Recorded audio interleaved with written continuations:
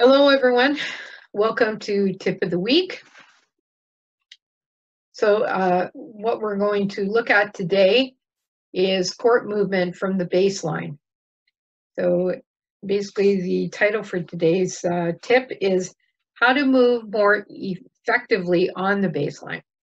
Okay, so most of us when we're learning and when we're playing, we're used to just moving that lateral movement side to side. Okay, and a lot of players, learn how to do that, and that is kind of the way they play. That's the only thing that's ever really been introduced to them. So what I'd like to talk to you about today is something actually that's been around for a long time, but I know in our area I don't hear about it very much, but it's called it's called V movement. Okay, so V movement, we use it more a lot of times when we're coming into net because we're cutting it off and we're trying to go forward. But that V movement can be used at the baseline. Now, the difference between that and then just moving side to side is there's a number of advantages. One, you're not moving as far on the court. Okay, so you're cutting off angles. So you're taking it sooner. You're in much better position on the court. Okay. The other thing is that it helps you you're taking it sooner, so you're giving your opponent less time. Even if they've hit a good angled shot, you're giving that opponent less time to react to the shot. Okay. 3, you're moving forward to the ball. So it's not, when you're moving side to side laterally, even though you step into the ball, it's still not the same as your movement and your body motion going to the ball. Okay. So you're in much better position. You're actually not moving as much. You have better shots that you can use. And again, good positioning, and you're not as far out of the court. So you're not taking it so deep. The other thing that is important, like for somebody like me, because I'm short, okay, I don't want to be taking balls up around my ears all the time, okay, or above my head. So if I use that V movement at the back, I actually am able to take the ball at a lot better height.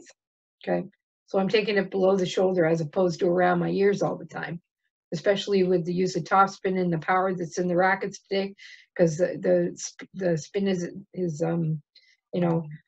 and much more emphasized now with the ball because of the strings and the rackets. So for me, like, it's essential that I do that V movement, because if I just move side to side along the baseline, I'm taking everything above my head or around my ears all the time if they're using heavy topspin.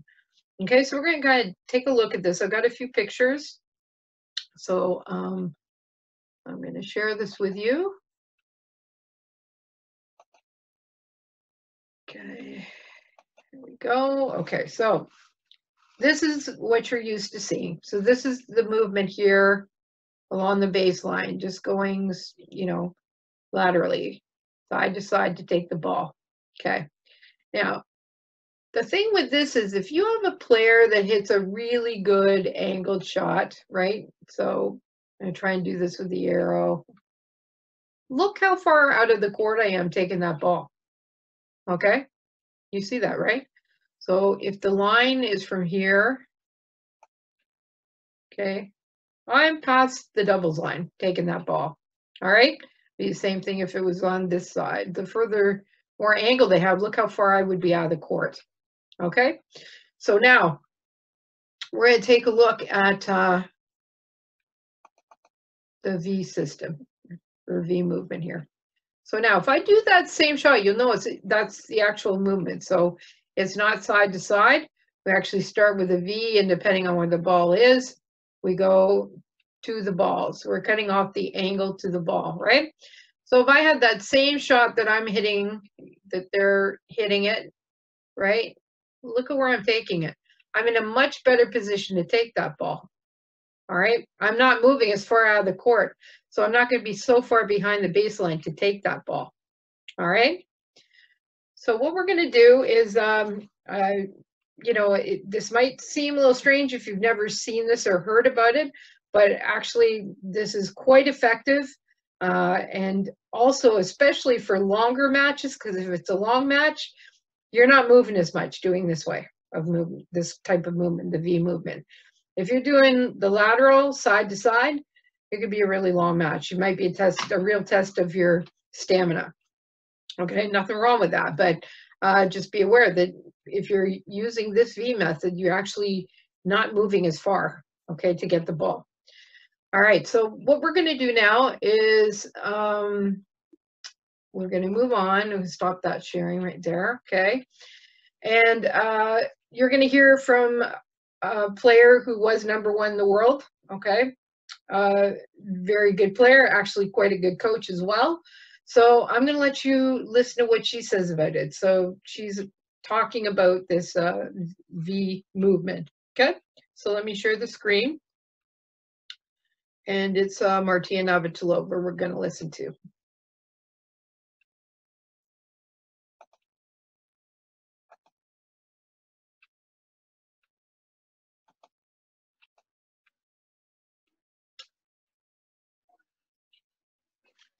So this is Martina. She's explaining the T movement, showing that they just move side to side, most players, which is the one probably most of you are familiar with. But she's talking about V tennis and that she, you know, really loves this because of the advantages that you have. So you notice how she's moving like a V, right? Back to neutral, then a V. Now she's talking about 4 advantages that she has. Here they are. First one, closer to the net. So when you're closer to the net, good things will happen. You see how she's set up now. She can go for the down the line shot. Boom. Either one, right? So look at where her contact is, see? So it's a good contact point there.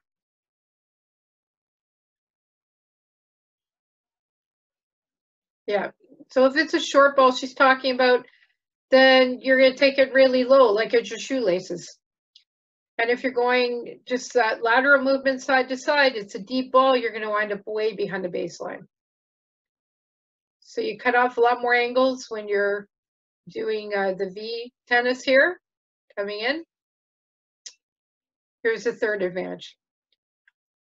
You're taking time away from your opponent. So she's set now, so watch. She sees that. She's got it set down the line, bang. She can give her opponent any time. So look at the movement here. Lateral, look at how far she's got to move on that lateral movement as opposed to the V tennis. So she talks about how you're saving energy in a long match. So this is a way to move smarter on the court at the baseline.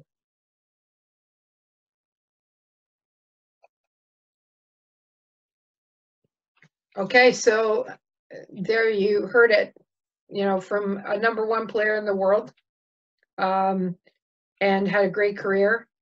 So, you know, it might take a little bit of time to get used to moving to the ball, like forward more, but there's so many advantages to doing that, as you heard from Martina as well. So the key thing is, one, that if we're doing that V movement, right, we're actually taking the ball sooner, which gives our opponent less time, and Martina highlighted that point as well. Okay, we're also not moving as far. All right, we also have better angles on the court, and we're moving to the net. So if we're moving to the net, like she said, good things happen when you're moving forward to the net. All right, the disadvantage of if we're not using that V movement and we're doing the lateral is that we're waiting for the ball. We wind up taking the ball way behind the baseline. So that's giving our opponent more time. Okay. So, you know, this is a good movement to really incorporate into your game. You're going to find, wow, you know, a big difference. Again, the height of the ball that you're able to take it at, you're going to take it at a spot where you're feeling more comfortable to hit the ball, as opposed to taking it above your shoulder, or at your shoulder, or if you're, so too far behind the baseline, taking out your shoelaces, right? Okay, on a short ball. So how are we going to practice this?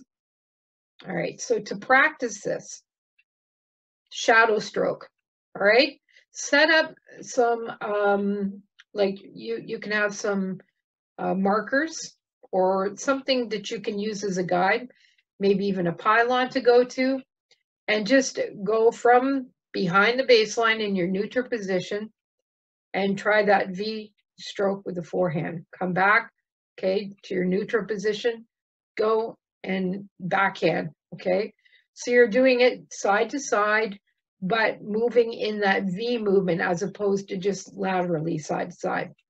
Once you're more comfortable with that, then start adding the ball. So you just have somebody drop feed some balls to you, okay? So you get used to that type of movement going to the court, okay, when you're going to hit.